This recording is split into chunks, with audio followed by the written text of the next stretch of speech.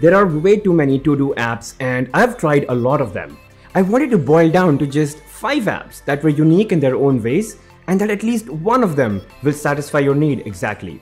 The first app is called Actions by Moleskin, and it's really effective because it lets you create these master lists where you can keep throwing stuff as and when it comes to you. So you keep adding your to-dos there, but then the night before or in the morning, you just drag and drop stuff to your schedule for the day.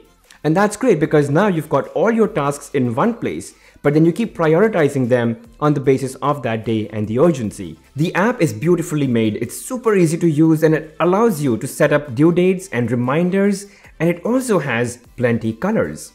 Each master list can be of its own color. And then you can just, drag and drop your actions that you want to do in a day for that particular day. The task retains the color of the master list. Now, Actions is available on iOS as well as Android. But if you are on iOS and you use TimePage, then Actions integrates with TimePage, which is a calendar app, and you just got more in the Actions app. The next one is Notes Widget Reminder, and you can easily use it as a to-do app. The first and the most important thing is that it resides on your home screen, so whenever you open it, it's right there in front of you. And adding a task is super easy. You just tap on the plus sign, type in your task, and then you can add a reminder to it if required. And the app will just throw the reminder to you whenever it's due.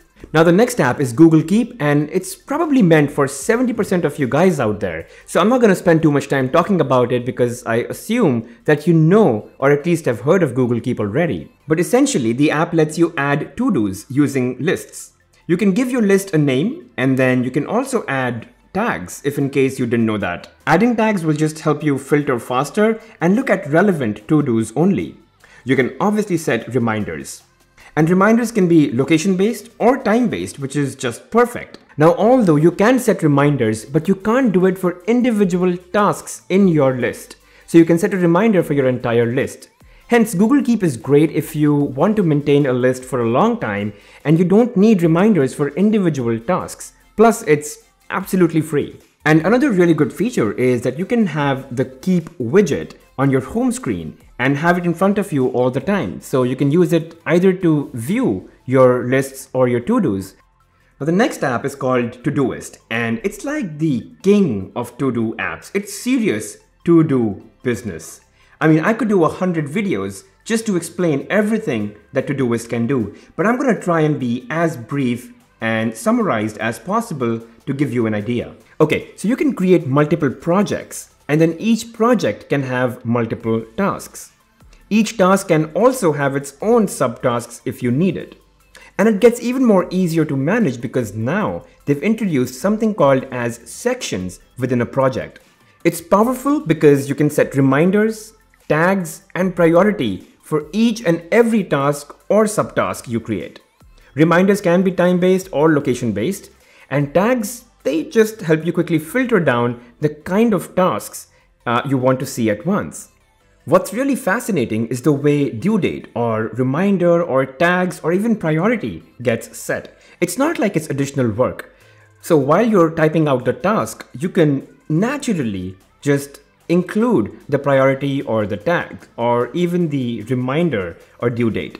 One of the best things about ToDoIst is that it's available on all devices. iPhones, iPads, MacBook, Android phones, Windows machines, and even inside things like, Microsoft Outlook, Gmail, Slack integration, and even if this then that. I mean, there's not one place you would not find ToDoIst. So there's absolutely no way that you would escape a task that's due. The app also comes with a bunch of color themes, so you can pretty much personalize it to your taste or preferences. So yeah, there's projects, there's tasks, there's subtasks, alerts, reminders, tags, priorities, assigning it to other people, integration with other apps. ToDoIst is like a task management app on steroids. And the last app in this list is called Calendar app by AnyDo. It's like a combination app of to-dos and calendars. So essentially you get a calendar view of your tasks. It sort of instantly tells you what your day is going to be like, what needs to be focused on, and get things done on that day to feel satisfied and more productive. It's got a very useful home screen widget that would actually be a great idea if you were to keep your primary screen with that widget. And then on iPhones, you can just create a lock screen widget and have it in front of you all the time. Needless to say, you can create tasks with reminders and labels or tags. There are multiple color themes possible, but any customization is strictly a paid feature. Additionally, the app syncs across a crazy number of platforms, so you will never escape a task that's due.